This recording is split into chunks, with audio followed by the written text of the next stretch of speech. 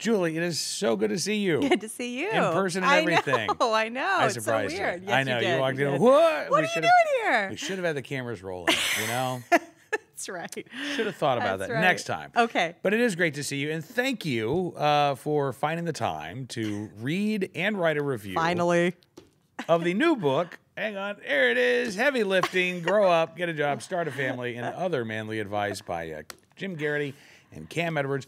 Your review of the book is up at Acculturated, and you liked it, I think, is the short version. I gave it a very good review. Not just because we're friends. No. Maybe a little because we're friends. No, it was just terrific. It was a great read. I think I put on Twitter that I was laughing within 3 sentences of the book. I'd taken it to the coffee shop. Jim has the first chapter, by the way. Jim writes the first chapter, just so you know. It was so entertaining. I had many moments of laughing out loud. So it's a great book for...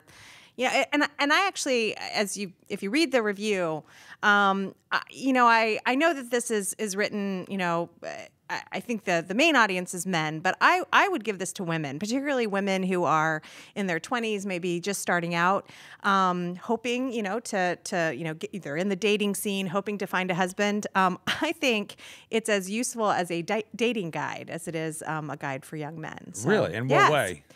I start my review by using a quote from Sheryl Sandberg from her book Lean In, and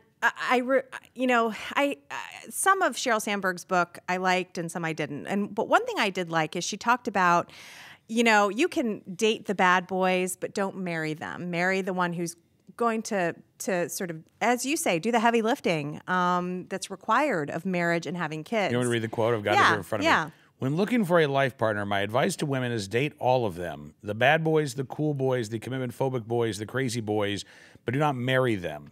The things that make the bad boys sexy do not make them good husbands. When it comes time to settle down, find someone who wants an equal partner, someone who thinks women should be smart, opinionated, and ambitious, someone who values fairness and expects, or even better, wants to do his share in the home. These men exist, and trust me, over time, nothing is sexier. Yeah, and so I started my review of this book to say, you have several chapters. You talk about a whole bunch of things, and you do talk about, marriage and what it takes and the sacrifices. But just in talking about how to be a grown-up and how to take on these responsibilities, I think, and I said the second paragraph was, if Sheryl Sandberg was to write a sequel, it might look a little bit like this. If she were going to guide women on the types of men that you want to marry, it's the type of man that takes this advice, the advice that you and Jim have laid out. So, I know that the audience is mainly men, but I would definitely give this book as a gift to young women. Wow! Look for this type of guy to marry. I married this type of guy, and I'm very happy. And I think the women that I know that are happiest in their marriages are the ones where there's a partnership in the marriage. So I think that's the advice you're giving in this book. So, absolutely. Yeah. Well, I know it helps to be married to somebody awesome. Yes. Right? I mean, that. Yeah. Yes, that my helps husband would say that. Yes. Exactly. Your husband would tell you that. Yeah. And I tell my wife that all the time. In fact, you were just talking about Christmas cards. Yeah. So I walk out into the living room last night, and she's there, and the elf on the shelf is sitting there beside her, and she's making our Christmas cards, Julie. She's making them. And I'm like, and I look, and I'm like, wait, you made that? Because if I sat down to make Christmas cards, it would just look sad. I'd be like, oh, did your son make that? I'd be like, no, the grown man, made that. This looks like it came out of a Hallmark factory. Yeah. I mean, it's amazing. Yeah, so, she's so talented. But and again, I think I also take, the advice that it's not just for husbands. It's also for wives. Be respectful of your husband and help him out. And anyway, so I really loved the book. But more importantly, I was entertained the entire time I was reading it. And really just huge congratulations to you. And well, Jim. Again, thank you very much for the kind review. And I'm glad that you were entertained. This is not a scoldy, preachy. And I said that. You did. I said, don't expect to get 200 plus.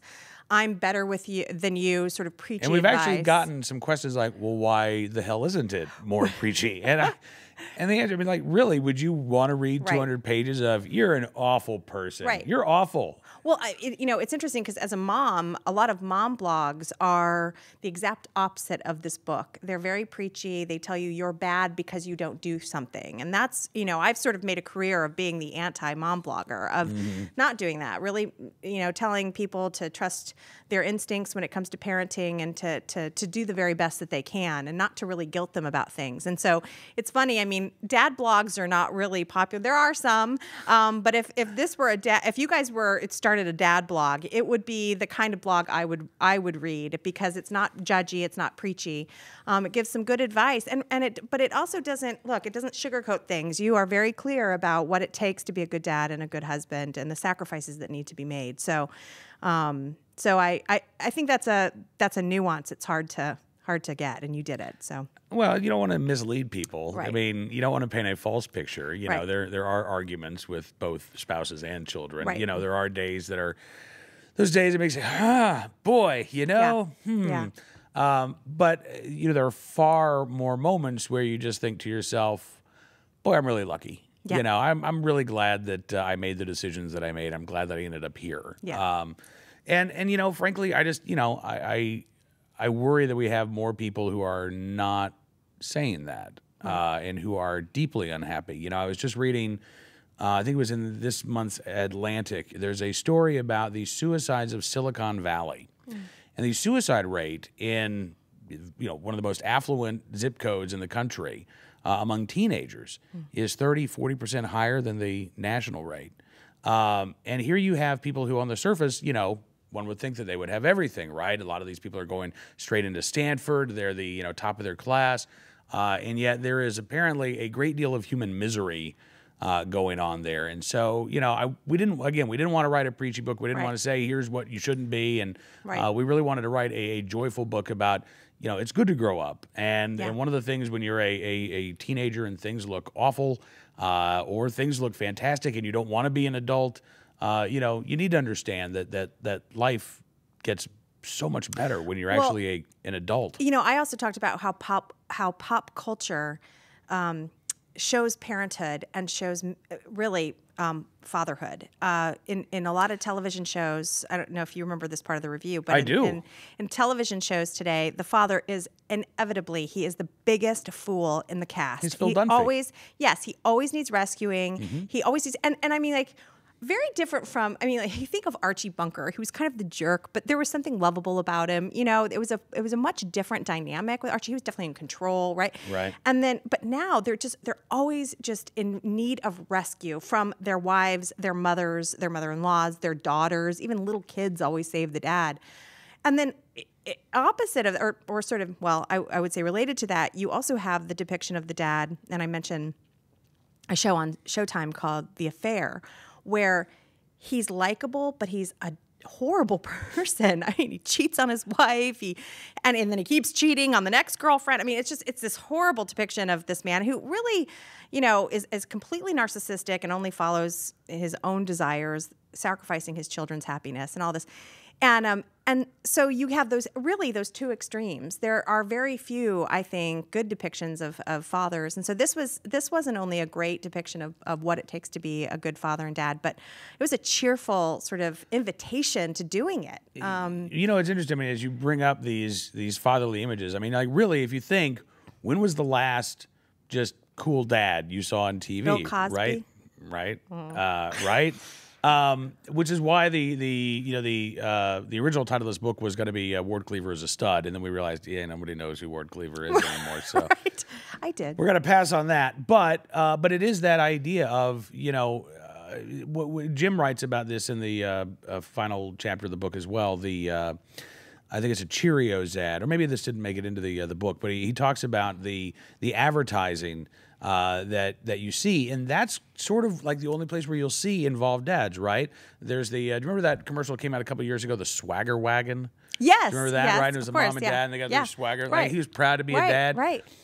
it shouldn't, that image should not just exist to sell you stuff. And there is, right? but in marketing, there's just as many dumb dads. It's astonishing to me when I watch these commercials. And Honey, how do I spread the peanut butter? Right. I mean, it really I have a knife and I have a jar of peanut butter, but what's the big step, honey? I don't know. Right. I know. So spreading it on the counter. No, you want to put it on the bread. Choose Jif because dads can't spread peanut butter. Right. Dummies. Yeah. So, I mean, that really, it frustrates my husband, when he sees these things. And, I just feel like in our culture, men get so little credit for what they do. I mean, even feminists complain. They always talk about how women do the lion's share of housework. Well, I haven't taken the trash out, okay? And seriously, I got married, so I didn't have to take the trash out, so I didn't have to change the oil. I mean, there are certain things that are totally the duty of my husband, and I just don't do them. So there's just sort of, I mean, if the internet goes down, do you think I tinker with anything? No, I say, can you check something? There's something not happening. I mean,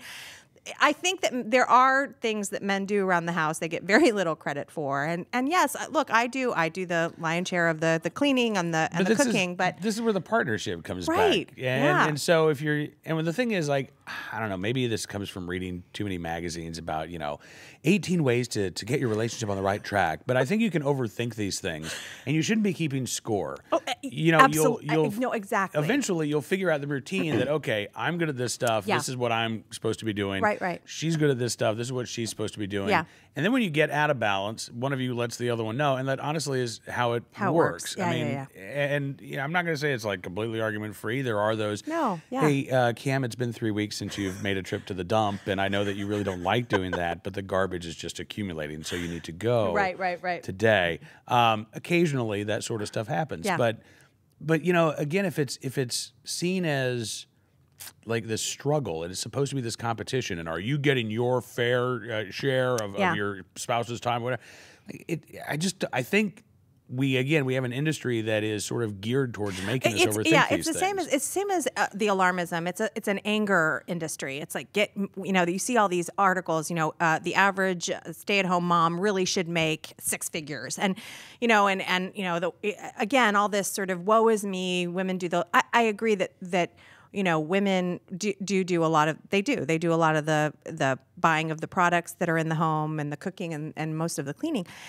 But again, it's about, I think there are things that men don't get credit for. And secondly, if you have a problem with it, talk to your partner. I mean, there is a conversation that can be had, and you can ask for a different, division of labor.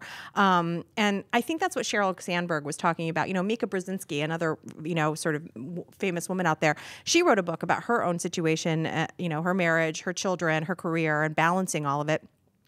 And, she talked about, if you want a really good career, and I think this was her quote, I hope I'm not misattributing this, but, she said, marry a good person. And Sheryl Sandberg has that same message. If you want to be a successful person, it helps to marry a good person, someone who will support you and care about you. And so, again, I just felt like this book was sort of in line with those other books that women have written. But yours, again, I think is a great book for women. I really hope women.